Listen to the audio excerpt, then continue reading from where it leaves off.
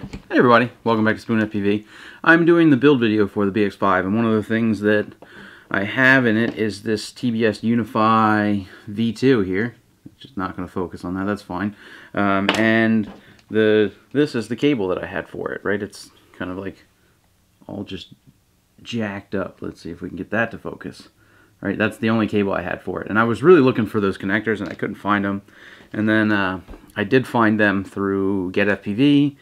And it's this cable, but it's not specifically for that, right? And then that's I'll put the link in the description for it, but that's the SKU number for it, or whatever they use. But the pinout on this is different than the pinout for this, or at least the color code, right, is completely wrong. So I want to show you how to switch these before I go into my other video so that I can point back to this and so that nobody makes the mistake. So this is going to be a quick tip on how to replace the cable for the TBS Unify for $2.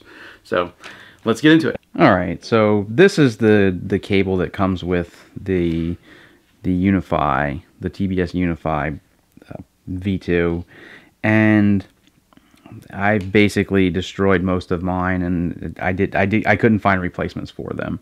So what I wanted to do was show you guys. I finally did find a replacement for it, and it is this part from GetFPV, and I'll put a link in the description. But basically, before you do it, the pinout is wrong on this. So if you look at, this is the right side here.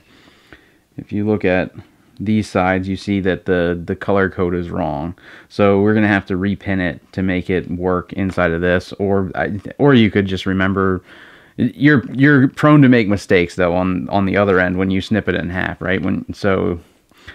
Oh, and I've already done this end, right? So you can see that this end is correct. So you have to do this to both ends. Well, actually, you don't have to do it to both. You have to do it to the end that you're going to use, because I'm going to cut it in the middle and direct solder to the board. But you see it's red, black, yellow, yellow.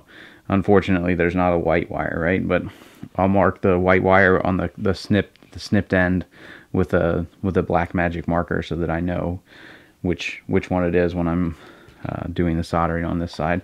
And I wanted to, so let's show you how I repin this. So basically, just take a razor blade in here. You don't want to bend these up too much.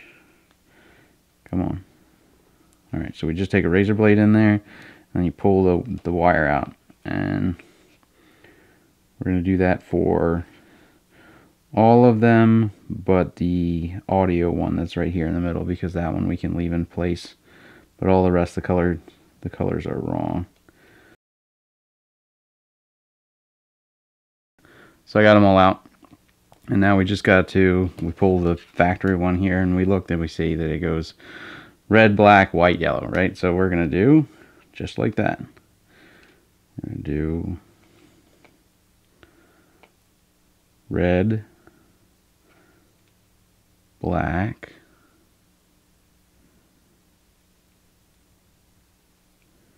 we don't have a white, it's just yellow, yellow. And you notice I'm not pushing them in, right? Because I'm going to actually push them in with a pair of tweezers, so that I don't bend the wire. So there, now they're in. You shouldn't be able to pull them out. And then the way that they go in too is there's a little notch. I don't know if you can see that, but here, let's zoom it way in. There's a little notch on the top of there. Sorry, I don't have a macro, but that little notch clips into this little clip up here. So we'll do that. Come on.